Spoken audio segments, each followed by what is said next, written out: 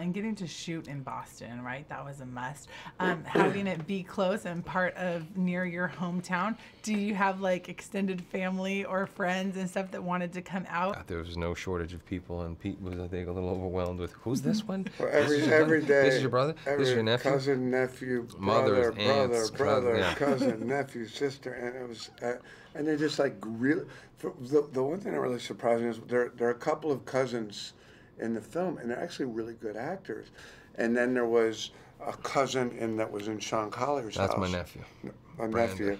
What was his name? Brandon. He was really good actor. And my brother Bob, who was Bob great was when in you it. cut him out, Yeah, and I had to cut explain that. Do I have to call him, by the way? Yeah, and he That wants wasn't to his at least fault. see the scene. No, it wasn't. No, it wasn't was my not fault. his It was fault. your fault. But we've had Oh, and then your uncle. Uncle Archie's in Oh it my as well. God. My Uncle godfather, my Archie's- dad's brother. Uncle Archie's really good. We kept adding close-ups, but his mom is who I've got my eye on for my next movie. Maybe she can play your love interest in the. I don't think so. In the, the movie. Who's I would your actually be okay with that. No, but who's I your could mom's call you friend? Dad. Who's your mom's friend? Freaky Phyllis. Freaky Phyllis.